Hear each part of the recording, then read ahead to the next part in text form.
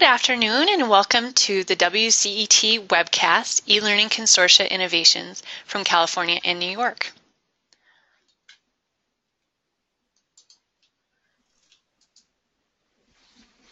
Sorry about that, my mouse is a little overly sensitive today. My name is Megan Raymond. I'm the Manager of Events and Programs here at WCET. Thank you so much for joining us. We will be moving through quite a bit of content and we'll hold questions till the end of both presentations today. But as we go along, and if you have any questions or comments, please go ahead and enter them into the question box. And we'll be sure to get to those as we can. The webcast is being recorded and we will send you a link to the archive as well as any resources that are shared next week. You can also access today's presentation slides by clicking on the handout portion of the menu on the right-hand side. If you have any questions, they can also help direct you. And typically we have a pretty active Twitter feed if you want to follow the hashtag WCET Webcast. Today we'll move through some brief introductions, give a little overview of WCET's Consortia Common Interest Group. Cal State Online will run us through their program, followed by Open SUNY, and then we'll get to questions and answers in the conclusion. Again, go ahead and enter your questions into the question box. And also as a note, you can feel free to drag and drop any of the menu boxes that are most important to you. We have a wonderful moderator today, Kevin Corcoran. He's the Executive Director of the Connecticut Distance Learning Consortium, which is a large program operated through the State Board of Regents in Connecticut and covers K-12 through higher ed. Kevin is also the co-chair of WCET's Common Interest Group. I'd like to go ahead and pass it over to Kevin. Thank you, Megan. And on behalf of the WCET E-Learning Consortium Group and my fellow co-chairs Tricia Donovan and Russ Poulin, welcome to our second webinar of the year. Just a quick piece on the Consortia Group. We are a group associated that was formerly a common interest group that is systems and consortia that are interested in sharing stories and practices around collaboration and success stories. So it's fantastic that I have a chance to come back and moderate another event where we're continuing our success stories on collaborative system and consortial initiatives, specifically with California State University's course redesign program and the State University of New York's Open SUNY program focused on increased access, completion, and success for their students. It's my privilege and pleasure to introduce today's speakers. First, it's Jerry Hanley. He's the Assistant Vice Chancellor for Academic Technology Services and the Executive Director of Merlot for Cal State University and the Office of the Chancellor. At CSU, Jerry oversees the management and implementation of system-wide academic technology initiatives, including digital library services, course redesign with technology, affordable learning solutions, accessible technology, and Cal State Online. He is also the director of CSU Long Beach Center for Usability and Design and Accessibility, and previous positions include the Professor of Psychology, Director of the Center for Faculty Development, and the Director of Strategic Planning for all CSU Long Beach. Wow, Jerry. I don't know how you do it all. Joining Jerry today is Kim Scalzo, who is the Executive Director for Open SUNY at the State University of New York within the Provost Office at SUNY System Administration. In her role, she focuses on the development and delivery of services to support SUNY strategic initiatives and support campus online learning operations. Under her leadership, Open SUNY has been focused on scaling online learning with quality and has been with SUNY for 6 years, previously serving as the director of SUNY's Center for Professional Development. Prior to joining SUNY, she spent 18 years at Rensselaer leading RPI's continuing education and distance learning activities. Just one last piece of housekeeping. Just as Megan said, please remember to use the questions area and I'll make sure that the speakers receive your questions. Without further ado, please welcome Jerry Hanley. Well, thank you, Kevin, and Megan, I really appreciate it. And so, Megan, you'll pass the baton over to me. There you go. There you go. Great.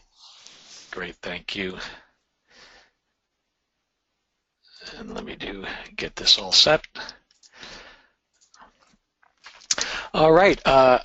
excuse me, I hope you all can see the session here. It's around changing, really improving student success through course redesign, and it's great talking to other people who are at the system or consortium level. I think there's some very interesting issues that we have to deal with at this level, and what I'd like to do is just showcase some of the things that we're doing in the CSU, and if any of these things could be helpful for what you're doing in your system or consortium, I'm happy to share lessons learned as much as possible here.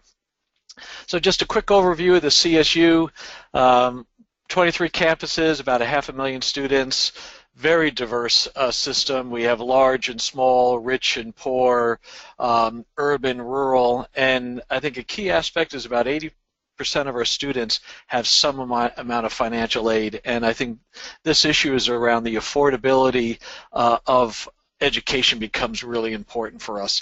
And when we look at how many degree programs we have and the amount of degrees we award every year, we're kind of an important economic engine, education engine for the state of California. Now, when we all went through the Great Recession in California, we lost about $1 billion of state funding, which was about 30% of our state operating expense. I'm sure many of you had similar experiences. And as a consequence, we actually had to reduce our enrollment by 25,000 students. That's like closing a large university. And there are a lot of bottlenecks, and our Board of Trustees became attentive to these issues. So when the economies came back just a bit, they said, well, how are we going to deal with all these bottlenecks that we have? And so at a system level, we began to say, well, there's lots of reasons for these. We have issues around student readiness. About 50% of our students are coming into our university not ready in English, and about 35% not ready in math. And also we have the way the teaching is delivered. Sometimes the pedagogical strategy and connecting with the students is not the most effective. So how do we have to redesign those courses to really improve the ability for students to succeed? We have problems up in Humboldt County, where they're pretty far north and it's a small campus and they may not have all the courses that they need. Well, is there a way to deal with their place-bound challenges? Some of our facilities on our campuses are restricted, and we only have a few number of seats in our STEM labs, and that constrains how many students can get through those courses. And sometimes students are confused about what options that they have to get to their degree, and as always, affordability is an issue. So I'm assuming many of these issues sounds familiar to your campus, and what the governor gave us some funding, about $10 million to our base budget, and he says, okay, how are you going to fix these problems? So we began to look at redesigning, looking at across our many campuses, where were the high enrollment courses that had low success, that students were failing, or they were getting grades of D's or W's and F at a proportion at 25% to 40%. And you have some of these, as you might guess, in the STEM areas. You have it in some of our business classes, economics classes, stuff along these lines. And so these bottlenecks of high failure rates, where then students have to retake the course to get credit for that course within their major, that kind of recycling of students becomes a major problem. And that became a focus of our redesign with technology initiative. For the facilities, we also looked at using virtual labs, and that is helping faculty redesign those courses. The third bullet here, affordable learning solutions, shifting from expensive new print textbooks to lower cost options and no cost options with open education resources. And we also looked at for place-bound students, could we help our faculty redesign the courses and put them online, and then allow the Humboldt student in Northern California take a fully online class that's available in Northridge or LA or things along those lines. And finally, the e-advising strategies. How do we help students make better choices with the various tools? So looking at the causes, and then mapping those solutions became an important process that we went through here. And so what I'm going to show here right now are, these are all resources we have online. Anything, again, that you see on here that you could adopt for your situation, go for it. It's yours for reuse and revision for the way you would like. In the course redesign area, we put together a number of programs. And just in the last few years, to give you a sense of scope, we've in the previous few years we had altogether around 600 faculty, bringing them together, looking at 500 courses across 30 different disciplines. It makes it kind of crazy. But how, in a sense, at a consortia level, can you manage these issues in moving out different types of pedagogical strategies, flipping the classroom, supplemental instruction, virtual labs, adaptive learning? So whenever you're at the system level, anything that comes down from the Chancellor's office is almost dead on arrival if it appears to be kind of coming from an administrative directorate. So what we had to do, especially after being starved during the Great Recession, how could we incubate and get the campus leadership of faculty really beginning to say, we need to look at how do we redesign our classes so our students can be successful and graduate in a timely manner. So we began, rather than saying we know the answer at the system level, we say campuses have the answer, and we ask them to identify, where do you have proven practices? Because not all the courses in Introduction to Biology or Financial Accounting or Microeconomics had very high failure rates. So we asked campuses to identify faculty who had proven practices as indicated by student success. We kind of published information about those, and then we said to the faculty across our 23 campuses, who would like to learn these proven practices from your colleagues, and we'll create these discipline cohorts. And really focus on the intervention is peer-to-peer sharing of those initiatives. We would bring them together in a face-to-face e-academy over the summer, and then the faculty, they could then request funding for getting a course off, or we call it assigned time, to really look at these new proven practices, adopt and adapt it in the upcoming year within their campus, and participate in a professional learning community. So it doesn't want a one-stop drop-in intensive experience over the summer, but every 2 weeks they would have webinars for discussion and sharing these practices. And finally, at the end, faculty would have to capture their redesigns and their outcomes in the portfolios. And I'm going to show you some different pieces of those things in the next few slides here. But I think from a kind of a system level, I think a critical strategy here is, how do you have the faculty be the change agents and supporting them with the funding and letting them take a leadership in propagating some of those changes in redesigning those courses. Now, we realize that some of our campuses had very specific bottlenecks, so we also created another program called Promising Practices that let them focus in on their local priorities of fixing different bottlenecks. And again, we still had them apply many of the same strategies that we did for the proven practices, but we had them focus on local activities. Now, just highlight a little bit here, the professional learning communities.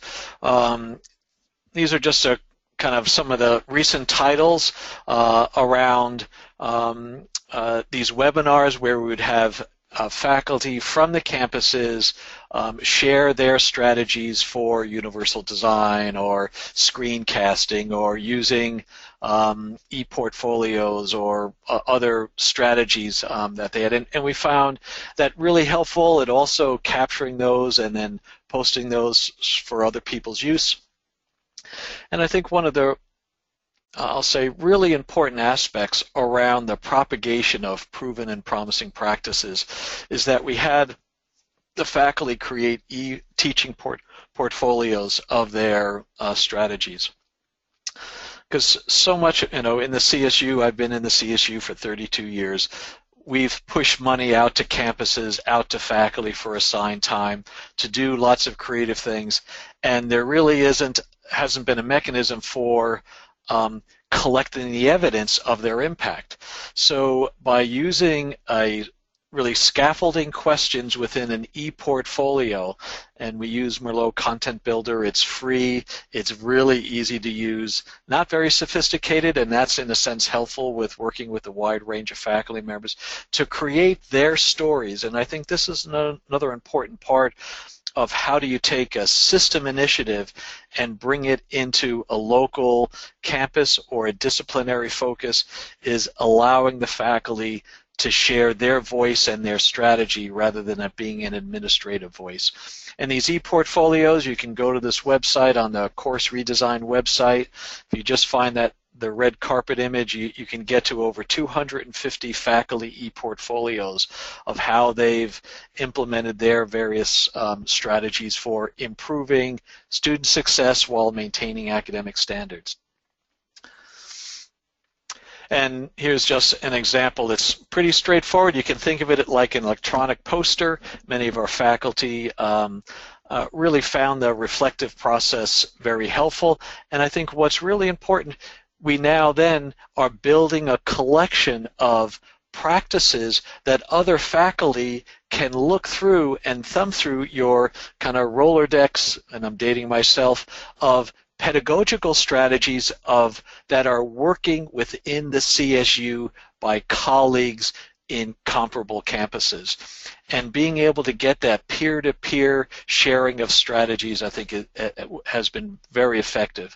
And faculty are supportive, they're enthusiastic, even though it's a system-wide initiative. Now I'm going to jump through some other things. One of the particular areas I mentioned was when you have facility bottlenecks, particularly in the STEM labs. We organized a bunch of virtual labs. We created a website, and we have a funding program where we help faculty adopting in a hybrid model. Instead of going all virtual, you have half the labs are virtual, half the labs that you're in the wet lab, and then you have a chance to double the capability of those wet lab facilities to bring in students, because 1 week you have one group in the wet lab, and the next and that week you have the other half of your students doing the virtual labs. This website, we've organized easy to, useful virtual labs across all these disciplines. We have some case study and research showing the impact, and we've actually found the virtual labs leading to higher student engagement, higher success of students, and they actually are enjoying science more. Now all this stuff on using technology to, when you're redesigning a course, a lot of times you got to redesign the space itself, and working with the SUNY system, the CSU has also been looking at this project called Flex Space, where you can get in, think of your library of all different ways that you can redesign the classroom. And because you want to say, well, if I want to flip my classroom, yeah, right, you send them to video for homework and watch lectures, but what do you do to get interactivity in the classroom? FlexSpace is a library of all these course redesigns. I just want to encourage you to look at that. Some really cool stuff there. And that coming down to just a few more topics here we'll plow through before I pass it over to SUNY. The affordability really becomes a critical issue for us. And when you see almost half your students are taking fewer courses because of the cost of textbooks, and when you have a graduation initiative of improve your 4- and 6-year graduation rate, the affordability becomes a critical and rather straightforward strategy to help your students, in a sense, succeed, to get the content they need and take more classes. In 2010, we launched this Affordable Learning Solutions Initiative, in which we provide alternative content, low and no cost materials, tools implemented in a whole variety of ways. And I think what's important, what we do is At the system level, we have a support program, but then you allow each campus to develop their own implementation. So at Chico, they have the Chico Affordable Learning Solutions textbook affordability, right? They brand it themselves. Sac State, they run it from another organization. The library at Stanislaus is focusing on that. Pomona does its other aspect. At San Marcos, they have the Cougar Affordable Learning Materials Program. It's calming prices down. They all have fun. So at a consortia level, enabling a campus to brand and implement that program effectively is important. Now, what you can do system-wide is how do you provide them common resources?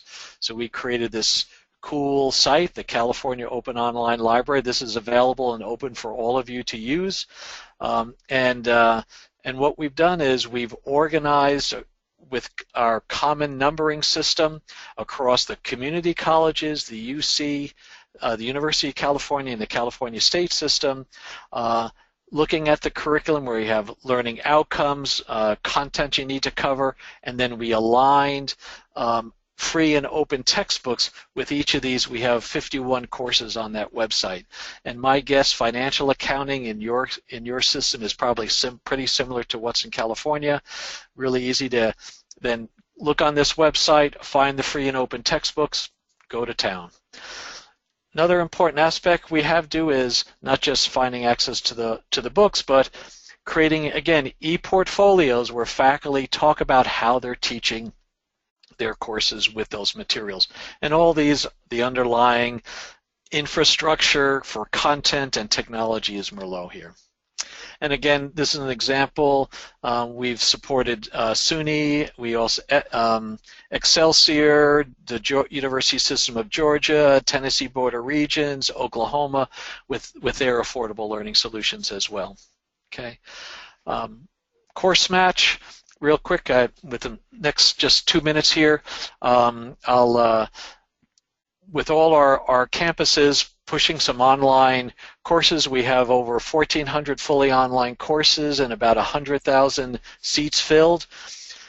But almost all of them are just students at their own campus taking their own online courses. We have about 300 students going cross-campus enrollment. And some of this we've been kind of pretty I'll say more cautious about how we're pushing students to take courses from other campuses.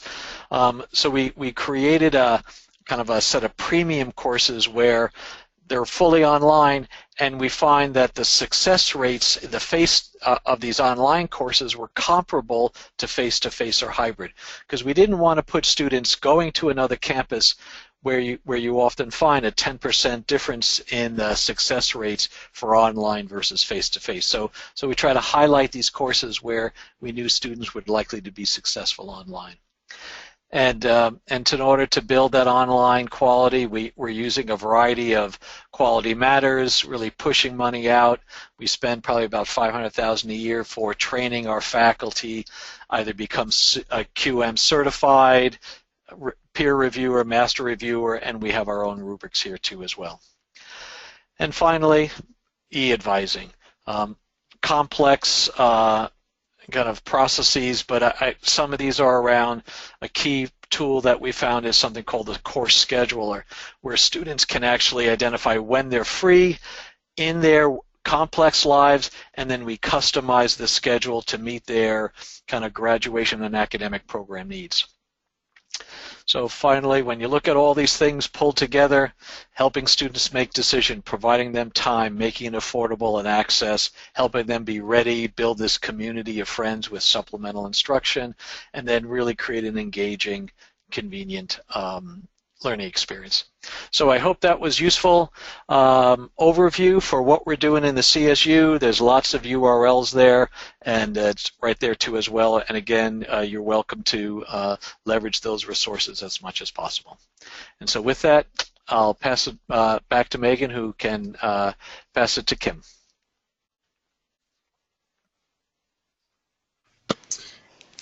Great. Can everybody hear me okay? Yes, we can. Are you able to maximize your... There you go. Getting there. Let's see.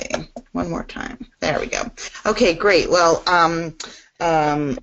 Jerry is a tough act to follow. I always learn so much after I hear what's going on with your activities, Jerry, so thank you. And thanks for the plugs for SUNY, for the Affordable Learning Solutions and FlexSpace, because I'm not going to talk about either one of those, so that's great.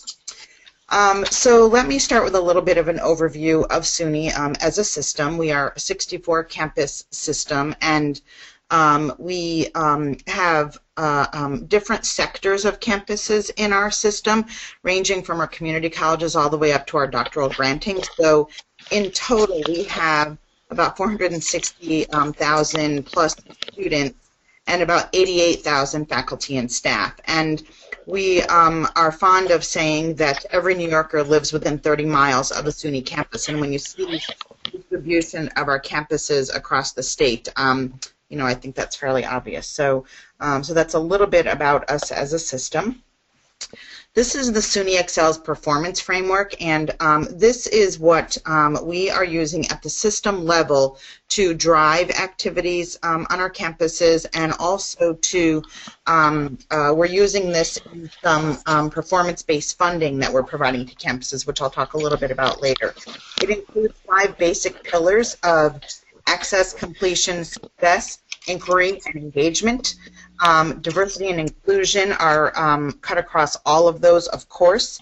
And then as we break down the pillars, and somebody, I think I can hear papers ruffling. Maybe you want to mute your microphone. I'm not sure who that is.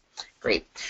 So the first 3 pillars combine for our completion agenda, and that really is about increasing access to our campuses, improving completion rates for our campuses, and ensuring success of our graduates. That is really the space where Open SUNY is contributing the most, although we do have some activities in the inquiry and engagement pieces, which we are combining to call Impact on Challenges, and that's really impact on challenges within our local communities and also across the state and beyond our borders as well. So again, Open SUNY is really focused on the activities of the completion agenda, and there are defined metrics within each of those that we are trying to meet. Specifically, on the access side, we're trying to increase the number of students coming to SUNY from that just over 460,000 roughly to about 560 or 570,000. And completions, we currently are graduating about 93,000 students annually, and this past year our chancellor announced a goal to increase that to 150,000 graduations annually. So a lot of work for us to do, and online learning clearly plays a critical role in that. This is our mission. So I've been in this role for about a year now, and we've spent a good chunk of the past year really looking at everything that was happening within Open SUNY, these new metrics and goals that have been set out in the performance framework, and decided we need to really focus in on where Open SUNY is going to contribute and how we're going to support the system. So, so there are a range of activities that we will be engaged in leading the system, and we really got clear about who we're serving in terms of our target audiences. So, so we used to say we serve students, faculty, and campuses. Now we say we serve students and those who support online students. We serve faculty and those who support faculty who teach online, campus leaders in achieving the goals they have for online learning, and we're also acknowledging now our role in supporting New York State employers who have both workforce development and continuing education needs. So that's providing some programmatic focus to our programs in ways that we haven't really done that before. So that's our focus. It's a little bit of a framework that we're following. Also this year we launched the idea of Open SUNY 2.0, and really open standing for an optimized personal education network. So the idea here is that it's really focused a lot around collaboration, and so I think this really fits well within the theme of what you know, you all talk about as an organization. So we're looking for more partnerships at the faculty level to create more modularized content and support the initiatives we have going on around open education resources. more campus-to-campus partnerships to leverage the strengths of our campuses in new degree programs in the high-needs areas for New York State. More campus-to-employer partnerships, and we're looking at providing some support at the system level to help facilitate partnerships with employers who want to work with multiple campuses across the system. We are expanding a concept that we launched a couple of years ago for Open SUNY Plus, which is a designation on our degree or certificate programs, which indicates a commitment on the part of the campus and a recognition by the system of additional quality indicators that are inherent in the program for students, for faculty, and at the campus level. And of course, to support all this collaboration, we need new tools and platforms for crowdsourcing and developing and sharing open and shared course content. So that's a piece of Open SUNY 2.0.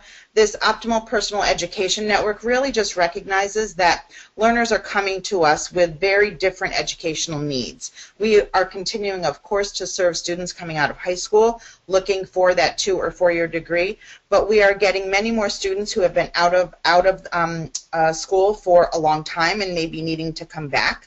And maybe not sure they can actually do a whole degree program.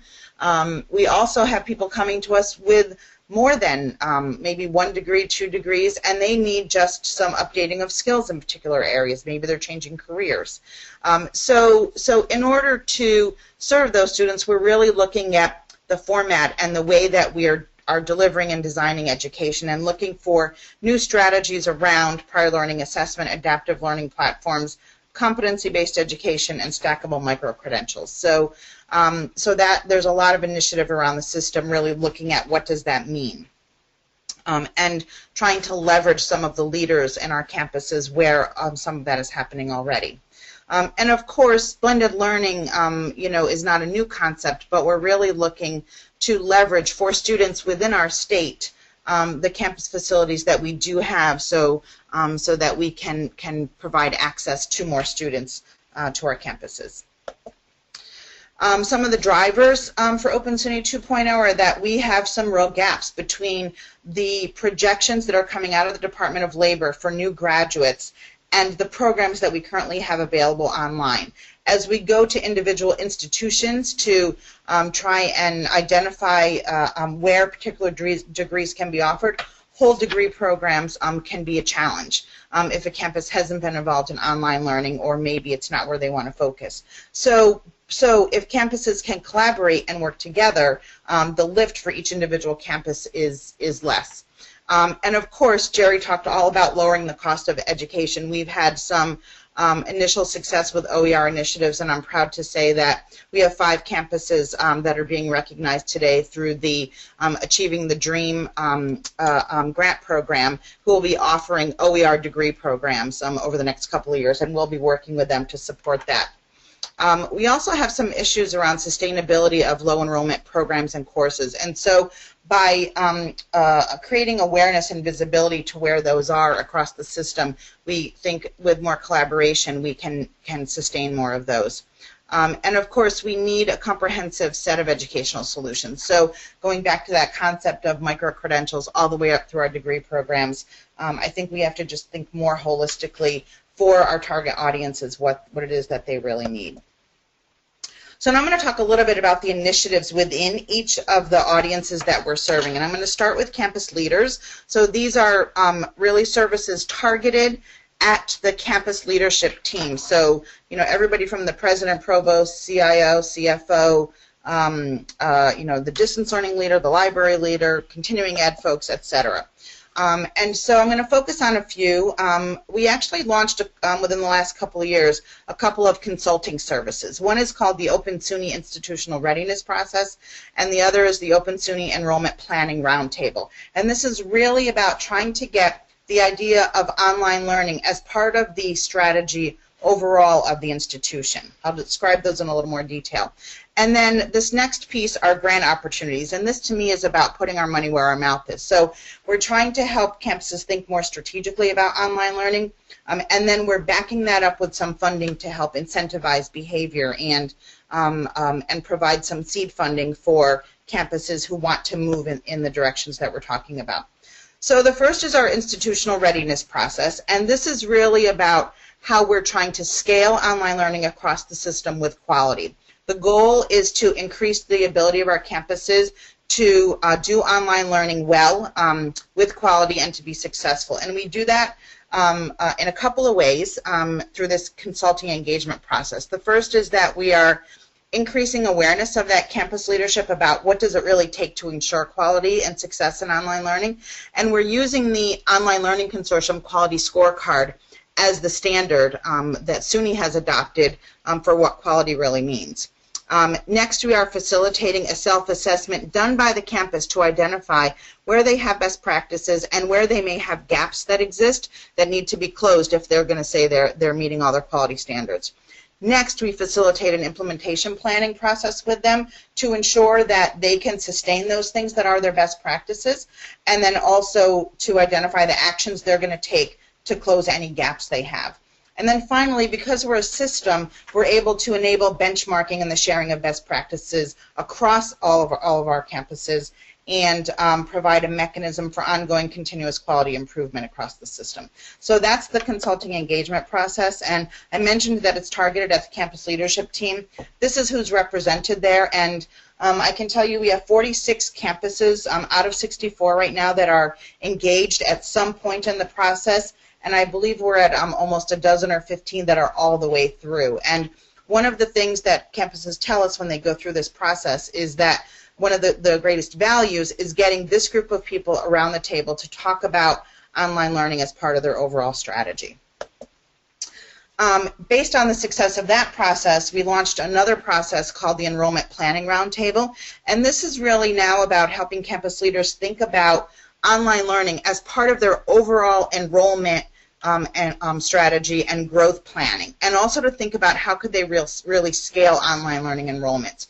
So in this process, we do a couple of things. The first is to help them develop a campus strategy for how much they want to grow and what piece of their overall enrollment planning will be focused on online. So what role will online learning play in terms of their overall enrollments? Next, we talk to them about the economics around online learning, and that's really against the backdrop of what we just did in that institutional readiness process. So they know where they have strengths, they know where they have to invest to meet the quality standards of the OLC Quality Scorecard, and if they're going to scale, what does that mean from a financial perspective? What resources do they need to make sure are available for increasing not just faculty for teaching, but services, technology infrastructure, and everything that really comes into play. Next, we facilitate an implementation planning process with them to help them target new online programs, who are they for, and what recruitment strategies they're going to pursue, and again, facilitating collaboration across the system in support of Open SUNY 2.0 for new program development. So this is the enrollment planning piece of it. And again, it's focused on the campus leadership team. A similar list of people, but some nuances and differences in there. For example, we have the continuing education dean or director here, and a marketing director. They may or may not be involved in the institutional readiness process. So next I want to talk about a couple of those grant programs. So the SUNY Excels Performance Improvement Fund was a fund that was established a year ago to working with the legislature to be able to fund campus initiatives in support of those 5 pillars: access, completion, success, inquiry, and engagement. In 2015-2016, we committed $100 million, and it broke down into a couple of different pots of funding, and campuses basically had to submit performance improvement plans and proposals for initiatives that would help their campus advance in the areas of that framework. And so you can see all the funds that were available, and $4.1 million was set aside specifically for Open SUNY loans to incentivize online learning, although I have to say there were proposals in many of the other areas that were about online learning as well. So that was really, I think, a good indication that campuses are recognizing the opportunity there and really taking initiative to try and put new things in place. Next, we have the SUNY High Needs Program. This program has been around actually for several years now, and this is a fund that has been put in place to incentivize new program development. This is really about academic program development, new courses, new degree programs, collaborative programs in support of what the Department of Labor has defined as the high needs areas for New York State. So projecting Department of Labor expectations for graduates in particular areas. And these are the areas that were identified for 2015-16, and so funds have been given out. And increasingly, the number of proposals we're seeing and the grants funded in these high needs grants are for online program development or revisions.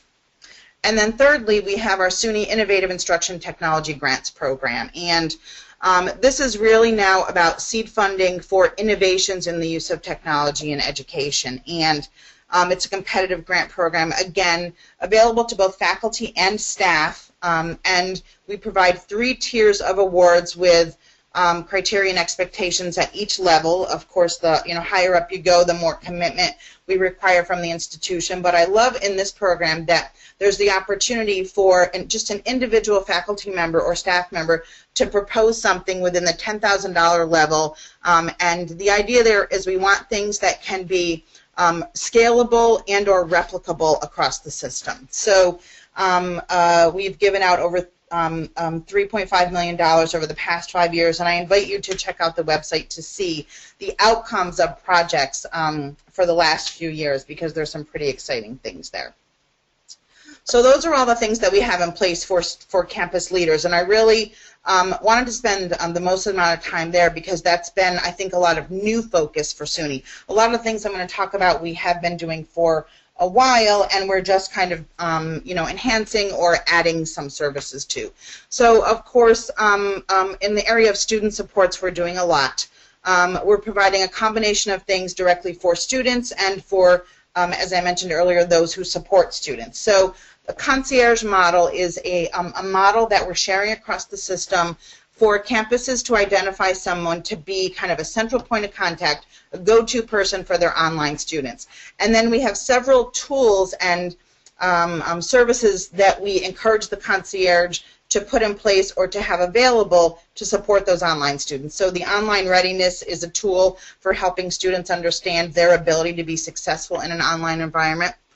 Online tutoring, early alerts and monitoring, and help desk are really about, once a student gets admitted, supporting them in that online space. And then online orientation is something that's fairly new that we're working on. All of our campuses have had some form of orientation in place, but we're working on a repository of orientation modules that campuses can share with each other and be able to pick and choose from in supporting their online students. So that's a big focus for us. Of course, when we talk about improving completion rates, all of these things come into play, particularly for online students. Again, we have a whole host of supports for faculty who teach online and for those who are supporting faculty, like instructional designers and librarians.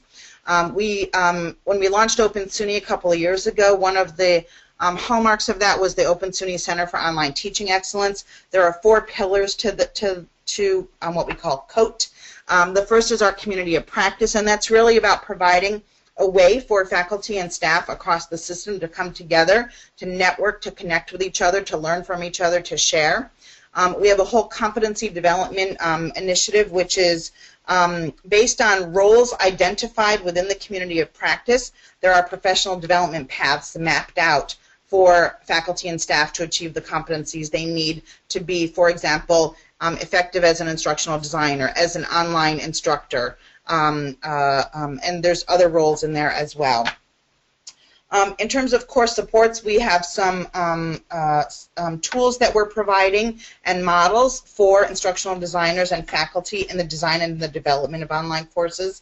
And then, of course, in the research and innovation space, we are always interested in having a research basis for everything that we're doing around faculty development and online learning, and wanting to encourage and facilitate innovation. This is the Open SUNY COAT Hub website, and from there, faculty and staff can join the community of practice, can get access to the competency development initiatives, can get access to our course review rubric, which is called OSCAR. There are other resources there to check out, so I invite you all to feel free to visit the site and join. We also welcome members outside of SUNY to join as an Open SUNY Fellow, and so you're welcome to become part of our community of practice as well. And I'm going to just leave you with a few links to the Open SUNY website. I'll mention that the first one, open.suny.edu, is really our outwardly facing site for prospective students. The Open SUNY info site is really for faculty and staff across the system to keep them informed about what's happening with Open SUNY. So, just kind of recognizing those two audiences, and a couple other resources there as well. And I believe that is it for me. And let me, yep, looks like you took it back already, so great. Kim, Jerry, thank you so much. There's some great information, some great initiatives that you've both have been overseeing. I just wonder, before we jump into some questions, I just love how you both have the ability to have system-wide goals and initiatives, but allow the campuses to have some localization, whether it's the grant opportunities through SUNY or it's the ability for sort of a localization of deployments for affordable learning solutions for Cal State. Just a quick question. How have you dealt with any resistance that you've gotten from local campuses that maybe don't necessarily see the value in a system-wide goal versus their campus-specific needs? Do you want to start, Kim, or I can jump in if you want? Why don't you go ahead, Jerry, and then I'll pick up. Okay. Patience is really important because you have to realize, Kim's got 64 campuses, I got 23. Everyone can't be ready at the same time and move forward. So a lot of times you just have to wait, and you work with the people who are ready to move forward, and then you often the presidents and the provosts see what their other colleagues doing, and then they realize that, they need to get ready, and they might be in the second or third wave of implementing whatever these system-wide initiatives are. I'll just say real quick on affordable learning solutions, we started 6 years ago, but it was just last year is when we finally got all 23 campuses to participate with their own programs. And if we said everyone had to line up the first year, we wouldn't have had the capabilities to serve all 23 campuses anywhere as near as Texas, so phasing it out is good. And B, they really would have pushed back because they have other priorities. So over time, if you're patient and provide encouragement, and I think what Kim has also provided funding, which is really very, very motivating for campuses, you can work the system well. Yeah, so I'll just, I think, echo a couple of things that Jerry said. I think, at SUNY, campuses really decide, what they're going to offer online, which courses, which programs. I'm hearing a little bit of an echo, so I don't know if that's a microphone mute thing again. Okay. So we are not in a position where we can say campuses, okay, here's what you must do. We really play much more of a facilitative and supporting role. As I mentioned initially, we support both the system-wide initiatives and the campuses. So I think our approach has been to be at the ready with services and supports that will help campuses in achieving their goals. I think our emphasis in the last couple of years on campus leaders has also been helpful, because I think oftentimes when it gets down to the individual faculty level, they want to support the initiatives of their campus. And so if there's a major campus initiative for online learning and they see that their president and their provost and their leadership are behind it, then that often is very helpful.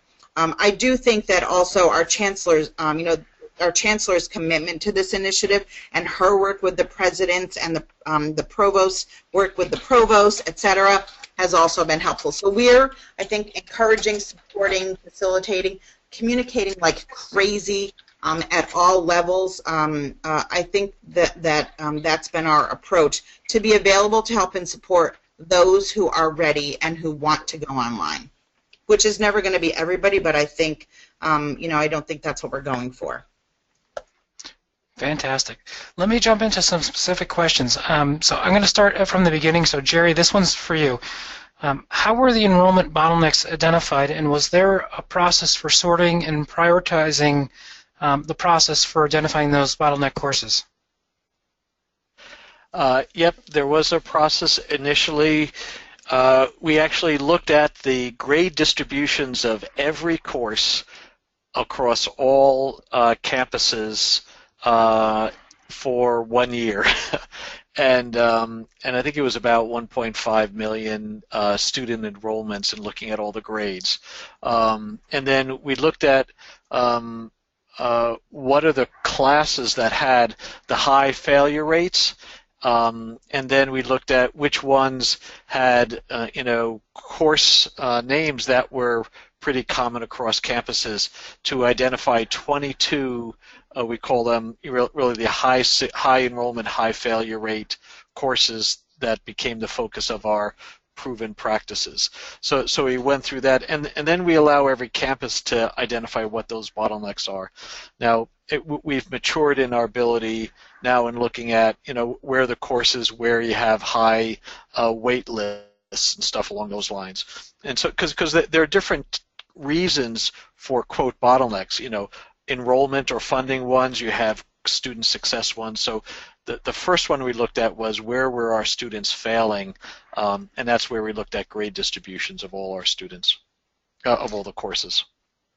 Great. Jerry, one more question solely directed at you. Did the faculty at CSU receive any financial compensation for the redesigns, or did they get a course load reduction? Yes. They got paid to go to the Summer Institute. They got $500 a day, and they liked that extra money over the summer. And we worked them hard too as well.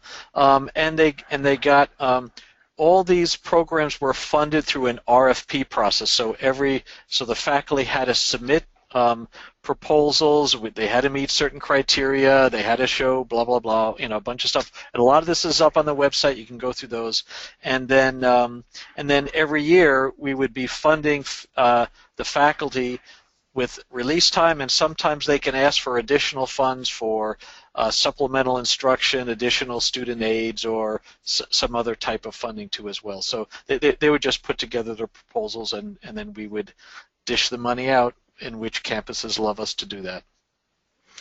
Great. Kim, this one's specific to you. At what level were the micro-credentialing discussions taking place, and what type of guidance was provided centrally, and how were the campus conversations facilitated or supported or even encouraged?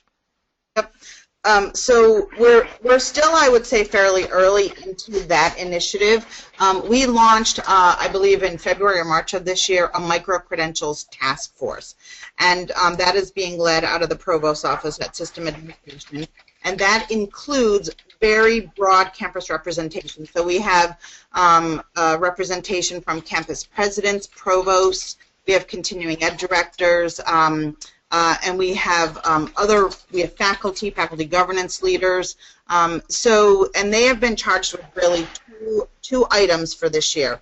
One is to do a survey of what kinds of micro-credentials exist in the system today. So what are we doing that could qualify or constitute as a micro-credential? What does that look like? How does it work? Who are we giving that to, et cetera? And so that's one initiative, and they are currently doing a survey to kind of collect all of that body of knowledge right now. And the second one is really looking at where there are state and federal policy issues that may need to be looked at and potentially changed if we are going to go down this path of some other kind of credential that we recognize at the university besides the official course or the degree. And you know what, as we've had some of this conversation with our campuses, I think some of the questions that they've raised are about, you know, the whole issue of we have to have recognized seat time to grant credit, and you know, the way that the federal government you know, expects you know, universities to behave when it comes to granting credentials. So I think there are some real questions out there still, and we don't presume to have the answers, but I know there are, we have a whole initiative in our Center for Online Teaching Excellence around badging. So from a professional development perspective, we're getting some really good experience with how do you structure that, what does that look like, what are people doing with their badges, who values them. So I think there's a lot of questions around that space, but we're trying to have a very fully engaged conversation with our campus community. Great. A couple more questions in there to both Jerry and Kim.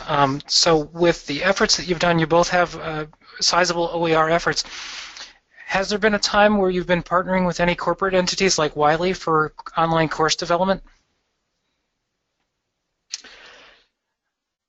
Go ahead, Jerry. I can, sure. Actually, our Affordable Learning Solutions initiative is just not an OER initiative.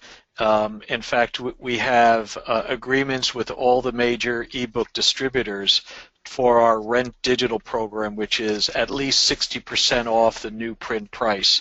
And we found that, you know, very helpful. We work closely with our bookstores too as well. If you go to affordablelearningsolutions.org, you can see that stuff. So working with the ebook distributors, working with publishers, working with our libraries is really important too as well, because there's a lot of free material that our libraries provide. So I think on the course redesign side, we haven't, we've just been, I mean, we've been running Merlot for almost 20 years, so we have a lot of internal capability to support the redesign process with OER already. Yeah. And what I was going to say is we're partnering with Merlot, as you heard Jerry mention earlier, and you know, I think that we're also trying to we're working a lot with Lumen Learning, who is really, I think, helping us in terms of how we think about supporting our faculty, and how we think about and have successful OER implementations on our campus. We also had a task group of our Faculty Advisory Council on Teaching and Technology, which said we need to really take a step back and say, you know, if a campus is going to pursue an OER initiative, what is it that they need to have in place to be successful with that? So similar to the adopting the OLC Quality Scorecard as a framework for ensuring success with online learning, we said we need a similar framework for OER. So that task group just developed that framework, and we're outlining a process for campuses to go through to assess where they are and what they may have to do to be successful. And some of that may be partnering with outside entities. So I think we're coming to that kind of at a more back-ended way, but we know there are some things in place already that we can refer campuses and individual faculty to. Great. We're about 2 minutes away, and we have one question left. And so within both of your affordable initiatives, are you providing incentives for any of your faculty to do textbook reviews, adoptions, revisions, or creations? And if you are, can you talk about maybe the scale of compensation? Okay, real quick, I'll say we got some money from Gates and Hewlett and matched it with some state funding. And we did have faculty do e-textbook reviews. We paid them about $150 to $200, if I remember correctly, to do the e-textbook reviews. We have a rubric that they had to follow. If you go to coolfored.org, you can see all those reviews. And you know, that was about the key is you got to have a good process. You got to have a good rubric to help these people follow, and you have to provide them training. Those are really two important aspects. And the last thing I'll say is we also are doing accessibility reviews to ensure that all students, including those with disabilities, have access to the free educational content. Great. And those will be up on Cool for Ed 2 as well in about a month. So I'll just say very quickly that our probably first foray into that is going to be with the grant that we're getting from Achieving the Dream, where the 5 campuses are all getting some funding through that. And they really are deciding how the faculty are going to be, if faculty are going to be compensated or if there's just going to be support provided to them. So, so we're not driving that. We're not deciding that at the system level. Great. Well, thank you so much for the time and effort you've put in. On perfect timing, Megan. The annual meeting for WCET is coming up in Minneapolis this year. I want to do a specific plug for this group, is that it looks like, and Megan will hit me virtually if I'm prematurely speaking, but it looks like the e-learning consortia group will have a half-day workshop on the 12th at this meeting. So that's a great achievement for us. So I'm looking forward to seeing all of you in Minneapolis, and hopefully you'll be able to come to our half-day workshop for consortia and systems. But again, thank you so much for joining us today. Megan? Great. Thank you so much to Kevin for moderating, and thank you to our presenters, Jerry and Kim. Wonderful presentations. I hope the audience gleaned as much as I did. Again, the access to the recording will be posted on our website early next week, and I'll also be sure to send you a link to the recording. I'd like to thank our WCET supporting members. They help underwrite much of the good work that we do here at WCET, as well as our WCET annual sponsors. And if this is your first webcast with us, or if you're just getting to know WCET, do visit our website and learn more. We're a membership-based organization, and our members come from all across the U.S. and Canada. So thanks again, and we look forward to seeing you at our next event or webcast. Have a good day.